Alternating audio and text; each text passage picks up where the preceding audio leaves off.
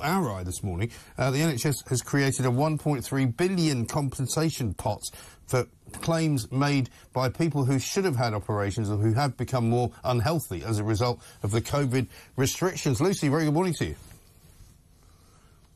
Good morning. Yes, good to see you. Yeah, good to see you. So this is really, we've got a lot of excess deaths now.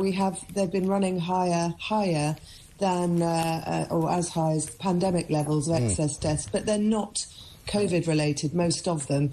Only a small percentage of them are COVID related.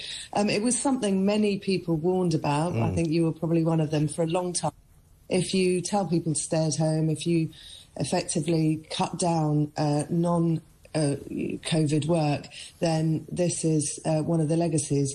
And I'm afraid we're seeing the consequences. So the numbers are running something like in a month, 1 week in October, over 16% above the 5-year average of excess deaths. It was about 1,500 excess deaths a week, and they're still higher than the 5-year average. It's still up. And the NHS appears to be sort of girding its loins, if you like, getting ready for a load of claims coming in, which could range from anything from clinical negligence to just missed appointments to loved ones dying as a result of NHS NHS's inability to treat them. So, I mean, it's kind of open-ended, this. It could go on forever. It could, and indeed it's at a time when we are facing crippling waiting lists. We're coming into winter, so we're seeing a surge in respiratory viruses, as we always do, including flu. We've got the nurses going on strike. We've got other parts of, hospital staff also threatening to strike. It really needs to, we've had 5 health secretaries, and we need to actually look at the roots of some of these problems and get underneath them, and no one seems to be doing that. No. There seems to be a lot of firefighting and headline grabbing, pots of money here and pots of money there.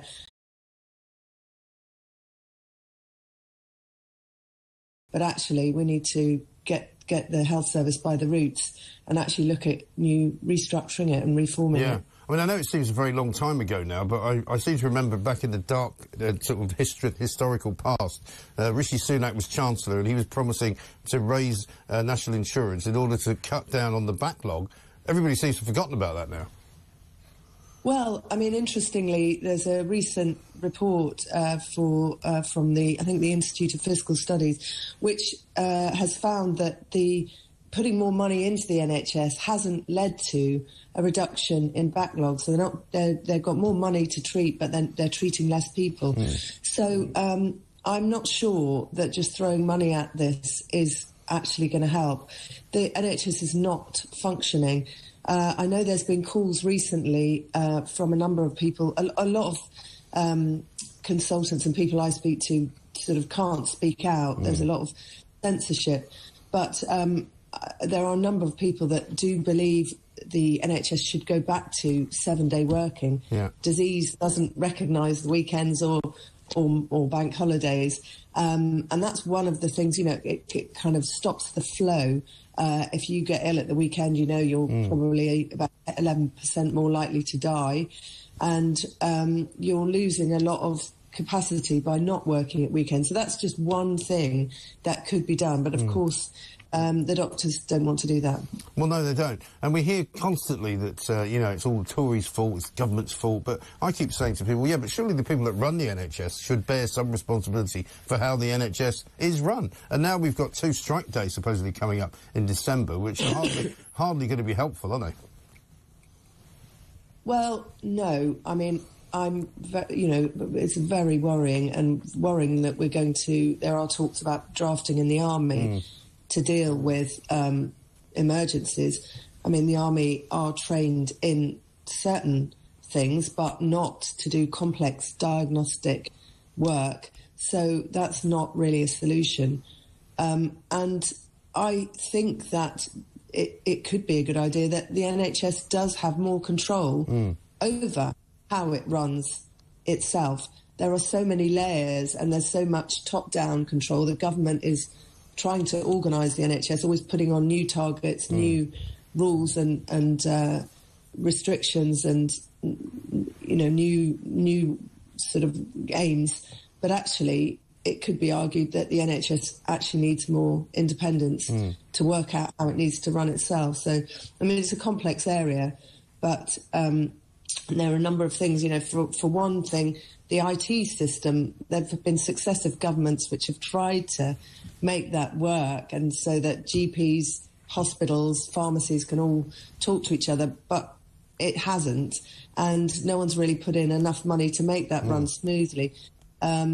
Social care, you know, that's not joined to the NHS. The NHS is a golden goose, isn't it? Always gets more money.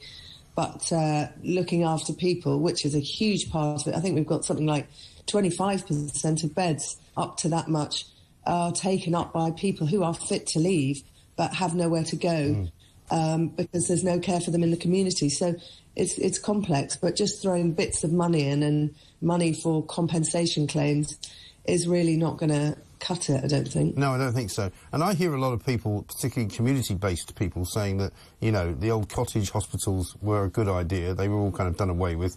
The local sort of aspect of NHS care has disappeared, and an awful lot of people are having to go to big centralised hospitals and hubs and all of that. And maybe that was a mistake, and maybe they could go back to the more localised way of treating people.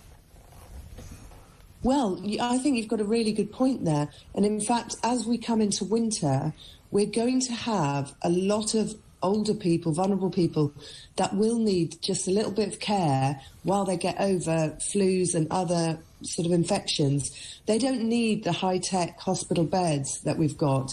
And I've got, you know, speaking to various experts, it's estimated we need about 150 sort of low-tech hospital beds to get us through the winter, and that would be a good idea. But as we said earlier, you know, we've got 5 health secretaries over 2 years. My line's cut. Oh, well. Well, we can still see you. Oh, no, we can't. We've just lost her. Don't worry. Lucy, thank you for... you're back. There you go. Yeah, sorry, I'm not sure what happened there. But anyway, 5 secretaries in 2 years.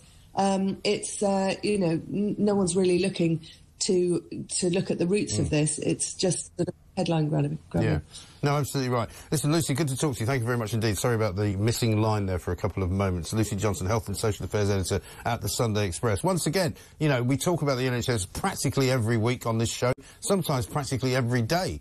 But we're now reaching a new level of crisis because not only is there a strike coming, not only are there supposedly not enough nurses or doctors, but now the NHS is setting aside over £1 billion. It could be 1.3, possibly 1.5 billion pounds to pay people off who are going to sue them over negligence because of COVID restrictions and because of the fact that many of their loved ones actually lost their lives due to NHS policy.